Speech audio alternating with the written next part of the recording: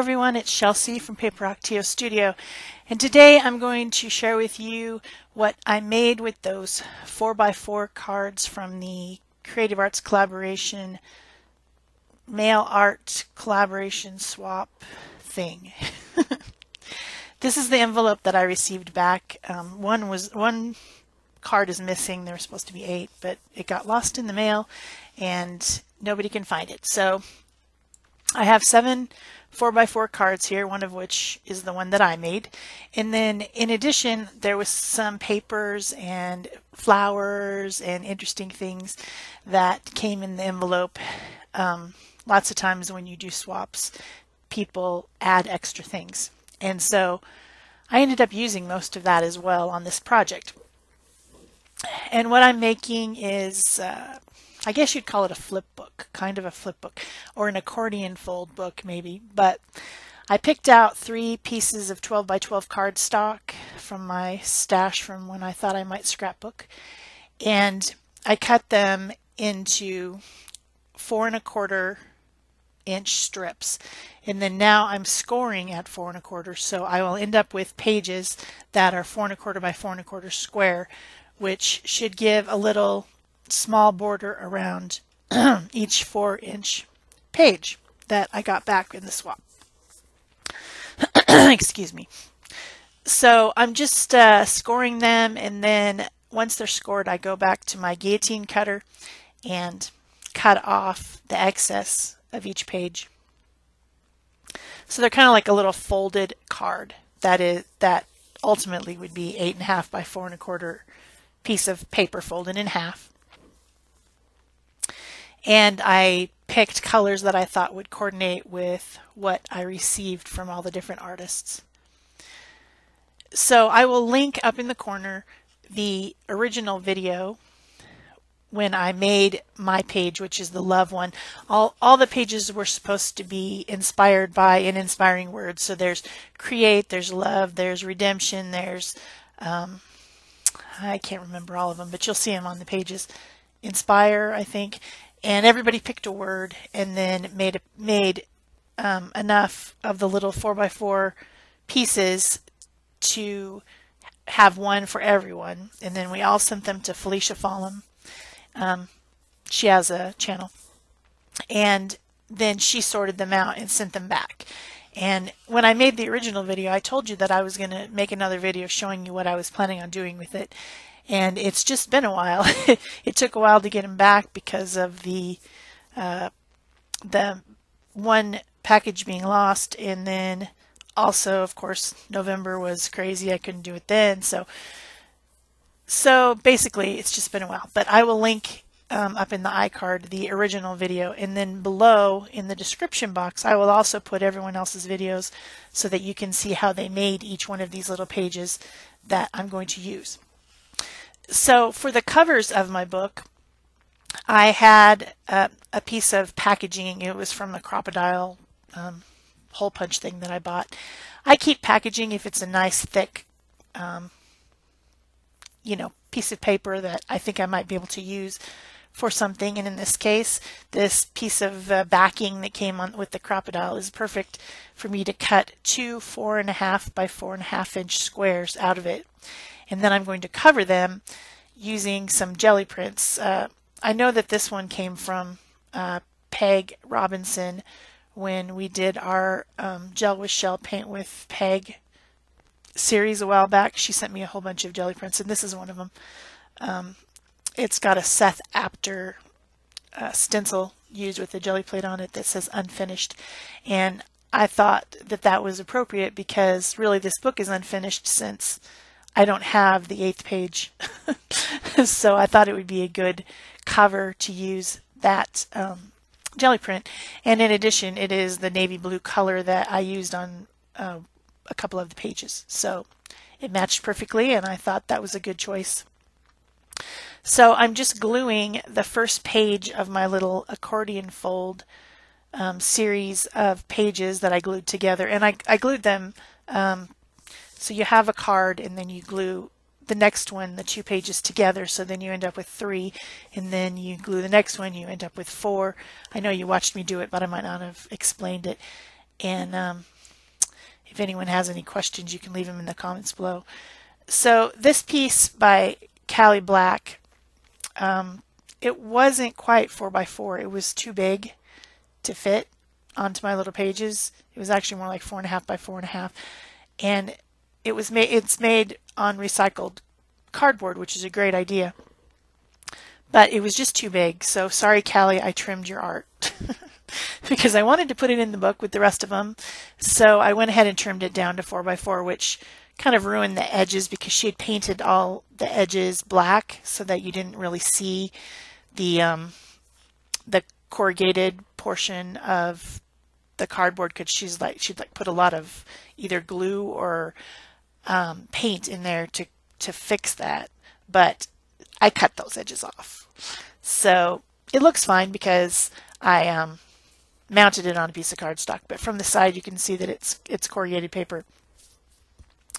So then I glued in all the little pages, and I did them all on one side, and the very last one I shouldn't have glued Shimmy Dixon's on there because that needs to be glued to the back. So I had to take it off and put it on the other side, which I will finish it. Excuse me again. Jeez. I will be finishing it with all the little pieces of papers and things that people sent in the package. So this jelly print, I can't remember where I got it, but it's from somebody else. And I've loved it so long and thought it was so great that I've never used it. I've had it for a long time, and I just thought it was so beautiful I didn't want to use it. But I decided to use it, and it's on a piece of cardstock. And so it needs a little bit of heavier glue and a little bit of scoring for me to cover the back portion of the book. But I did it the same way, gluing it down on the front and then folding it over into the back. And then I will be gluing that back onto the back page. But first I'm going to add this string which came in the package. Peg Robinson's, she put hers inside of a folded envelope, and then she added she had scanned some of her art and made them into little stickers. There's a couple little stickers she stuck it down with, and then she tied it with this twine. So the twine was in the package. So I went ahead and used it for my book tie to keep the book closed, because since it's kind of like an accordion, it's also kind of like a spring, and it will spring open if you don't tie it shut. So I punched a couple holes through the backing, threaded the twine through, and then now I'm gluing down this back page to the back cover. So then those two little pieces of twine stick out, and I can wrap them around the front and tie them in a bow to keep the book shut.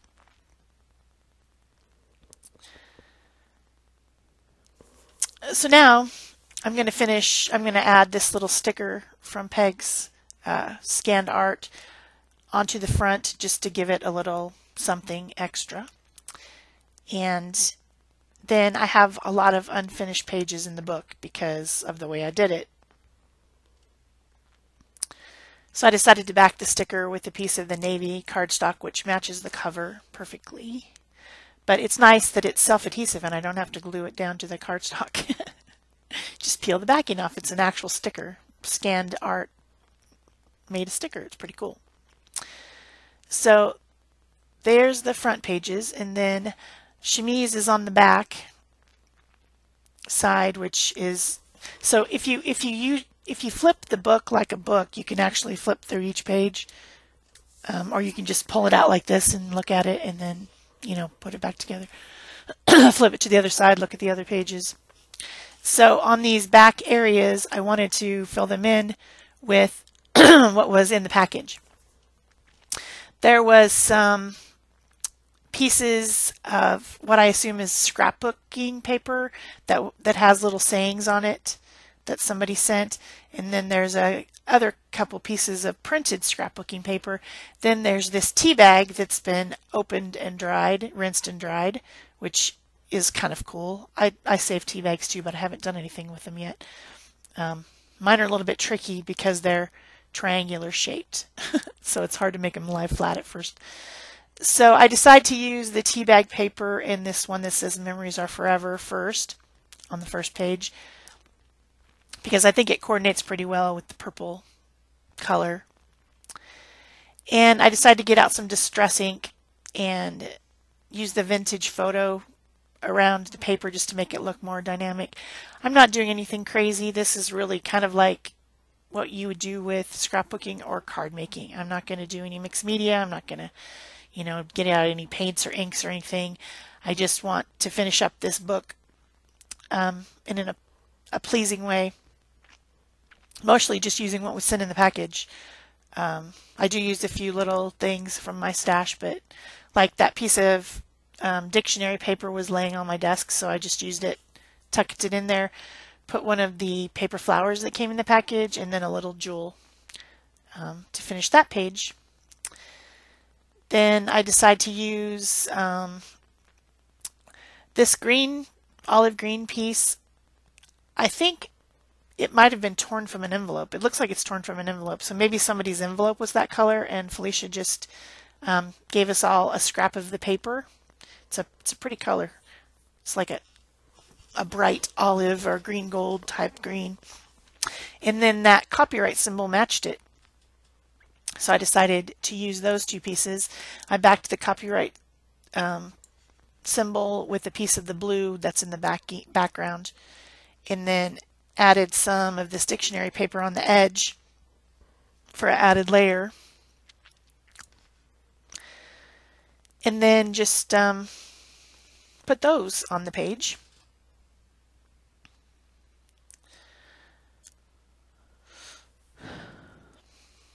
And then there's, I decided to use the vintage photo again around the edges to make it more dimensional. Something easy and fun you can do anytime is just to sponge the edge of a layer with some ink, and it makes it look a lot better. And then I have some sticky gold enamel squares, tiles, something like that, that was in a package that I received recently, and they're self-adhesive, so I stuck 3 of those on there, and then I'm just using this gold cord to make a little bow looking thing. I love this gold cord. I used to have gold, silver, and copper, and they were from Stampin' Up. I used them so much I don't have the copper anymore. I wished I did, and I think I don't have silver anymore, but I still have the gold. So that just added a little bit of a dimensional element. And I do end up having to stick that down with a mini glue dot eventually because it wouldn't stay with the tacky glue. It kept coming back up. So then there's a couple pieces of scrapbooking paper that somebody put in here that have teal colors on them. Really pretty. They kind of look like weathered wood. I would like to have that scrapbooking paper pack. Not that I scrapbook or anything, but I sure do like that paper. So I added this one with the little leaves on it, and then there was a random circle of scrapbook paper, so I put that on there. Again, using the vintage photo around the edges. I'm not sure who included all these bits and bobs in the package, who they're from, but if they're from different people, they sure did a good job of coordinating everything. Not sure how that happened, but I decided to use this little brad from my stash in the center of the flower. These are still the same flowers that came with the package. And it has a clock on it, so I thought it kind of represented time. You know, these are all supposed to be representing some sort of a word. Then I just decided to add a little piece of ribbon and those 2 edges of the tea bag paper that tore off really easily when I was tearing it. They're like the seams of it, and I use those. Nothing ever goes to waste on my desk. I'm constantly using up little bits and bobs and scraps of things. Oh, that's where I'm using the mini glue dots to stick down that cord bow thing. Okay, 2 more little pages to go, and I've got 2 more things. So I decided to use the teal paper again, and I decided that the Dreams Come True one worked better with it on this purple background. And I'm backing it with the purple cardstock scraps left over. Then I'm looking for some purple ink, or plum, dark plum, eggplant, whatever color that is. And I end up using the Stampin' Up! One because I didn't have it in the distress thing. My Stampin' Up! Pads are really, really dry, but maybe someday I'll see if I can find reinkers for them. I have reinkers for some, but I don't use them very often because they're water-based and I don't use them in mixed media.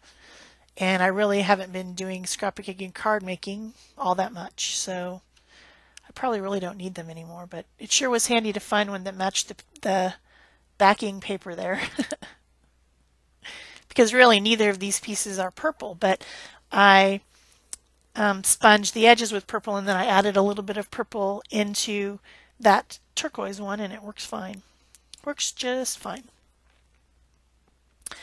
Then a little butterfly clip and a piece of purple ribbon, and there you have it. Dreams come true.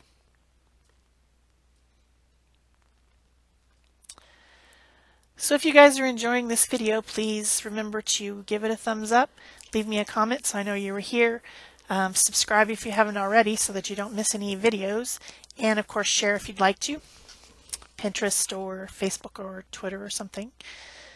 So this last page, that's an ATC, an artist trading card that Peg sent in her package, and I'm going to use it as a layer.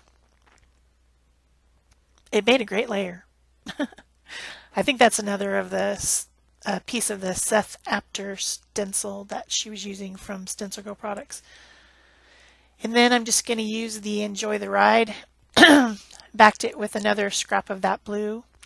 Then adding one of the flowers on the wheel and another little clear gem from my sticky gems. And then I added 3 more up at the top just to balance it. And that pretty much completes my little accordion flip book. And all I have left is the envelope and 1 flower. So, thanks for watching, and the close-ups are coming. That's it for me. Thanks. Bye-bye.